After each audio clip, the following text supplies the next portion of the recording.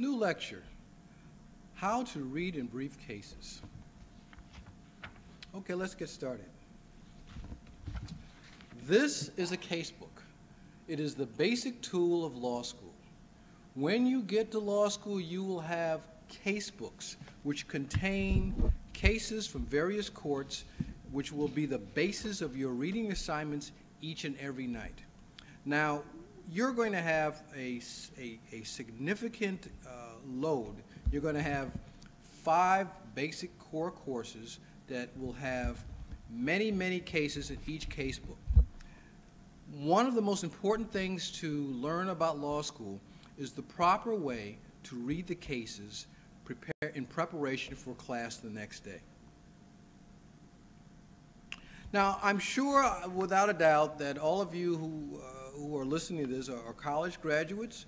You've gone through the process of studying. You know how to study. You know how to read. And reading is something that is part of the overall learning experience. We all know this. But reading for law school is a bit different because it's an active process. The process of reading for preparation for each class is something that's very different.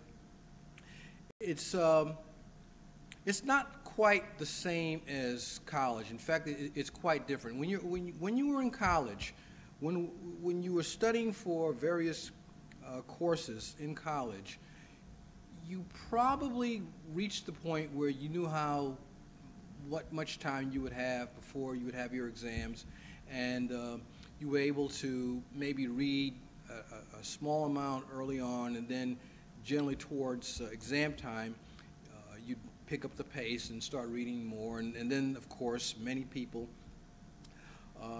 were the type who would cram.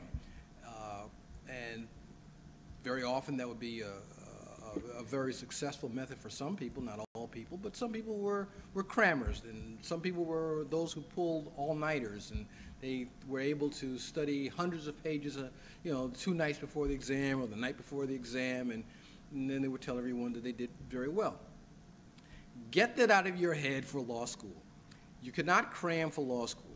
Law school is about a steady pace throughout the entire law school experience, particularly because you have such a heavy reading load for law school. And I mean literally heavy, and I mean figuratively heavy. You will have hundreds of pages per week to read, and you must read them. You have to read the cases. Don't think that you can try to go to class and not be prepared. Don't even think about that. You must be prepared for law school. You must be prepared for each class, and you must read the cases.